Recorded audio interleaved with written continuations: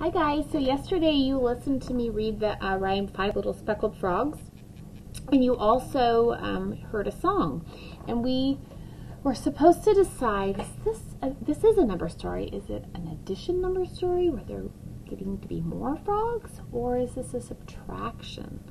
And in the nursery rhyme and in the song, I think it was a subtraction, because we started with 5 frogs on a log, and then 1 jumped into a pool, and there were 4 left.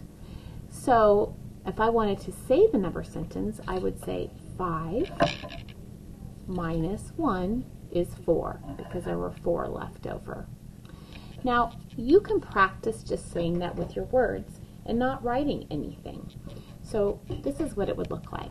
There were 5 frogs sitting on a log. 1 jumped into the pool that was nice and cool, and now there are 4 frogs on the log. Glug, glug. And you can even do the rhyme if you remember it. There are 4 frogs on a log, and 1 jumped into the pool.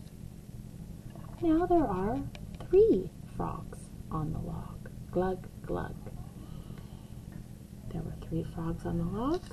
1 jumped into the pool. Now there are 2 frogs on the log. There are 2 on the log. 1 jumped into the pool. And now there are 1. No, there is 1 frog on the log. And 1 frog jumped. And now we have a 0. So if you are feeling like, you know what, just rhyming it is all I can do today, and that's what feels good for my brain, then stick with that. But if you want to up the challenge a little bit, you can put your frogs back on the log. Okay. And we could do a number sentence. So I have 5. And we know that 1's going to jump off, right? So I'm going to put the minus sign, and I'm going to take 1 away. I'm going to put him down here. Minus 1 equals, and then I'm going to count what I have left. 1, 2, 3, 4. 4. Okay? So now, why don't you do this while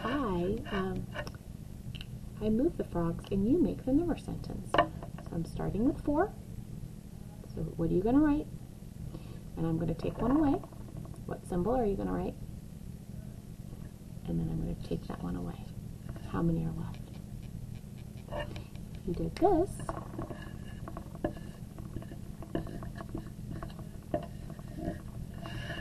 you're right. So today, what you're going to do with your frogs and your log is you're going to practice telling that story. And if you feel like a little bit of an extra challenge, then you can write the number sentence. And all of our number sentences are going to be subtraction today. So we'll talk about adding and other things tomorrow. So I hope you have fun. Bye-bye.